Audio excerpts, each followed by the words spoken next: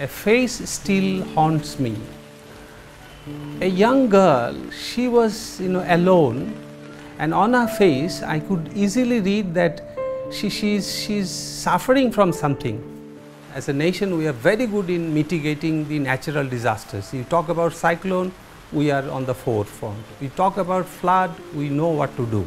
Such a humanitarian disaster, let's say human-induced, we have never encountered.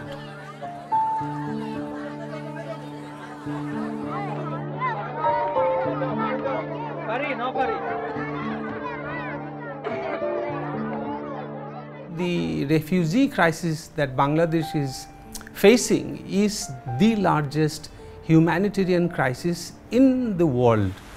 The entire area does not have enough strong infrastructure.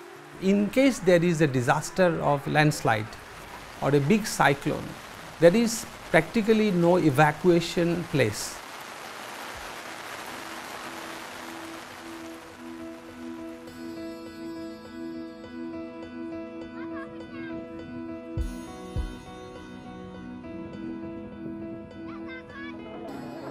We try to infuse the skill of shelter making among the people, so that it is not an external actor driven activity.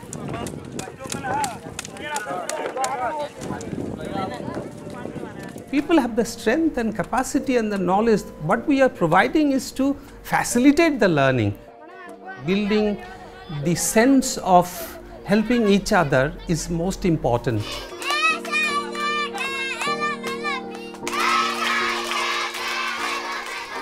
ওরা আমাকে অনেক আনন্দের সাথে গ্রহণ করে, কারণ ওরা মনে করে যে তারা তাদের অনেক কিছু হারিয়ে আসছে। আমি হাউস হোল্ড ভিজিট এটা এমন একটা গুরুত্বপূর্ণ মনে করি। আমি যখন হাউস হোল্ড ভিজিট করতে যাই, তাহলে তাদের সাথে আমাদের কৌশল বিনিময় হয়, তাদের সাথে আমাদের একটা সম্পর্ক গঠিত হয়। তারা আমাদেরকে সম্মান করে, যে আলাদা, অন্য কেউ তো ভালোবাসার সাথে করে না। কারিতাস ভালোবাসা দিয়ে যে কোনো মানুষকে।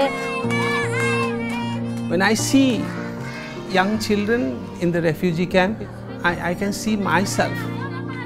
As a young kid, I also fled to India as a refugee. At that tender age, God had prepared me to take care of the people with a heart. In the human history, people have always moved from one place to another place for safety, for food, and for their development. We are there as a symbol of expression of love to the people. The gospel says, when I was naked, you clothed me. When I was hungry, you gave me food. When I was shelterless, you gave me shelter. The Caritas motivation in responding this crisis is exactly that. Love thy neighbor.